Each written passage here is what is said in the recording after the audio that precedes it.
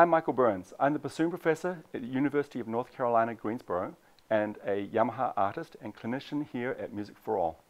My quick tip is talking about the bassoon embouchure.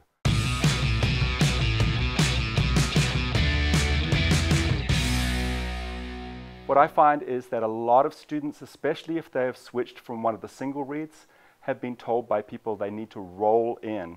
And I find that rolling in is often way too much, and that leads to problems with pitch and with response and fatigue. So my tip is that the analogy I like to use when teaching students the embouchure is that it's just like the shape you would make your lips around a drinking straw.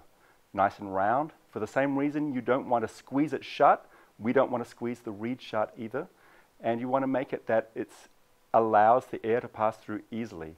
In fact, what I want my lips to do with the embouchure is seal around the reed, and that's about it.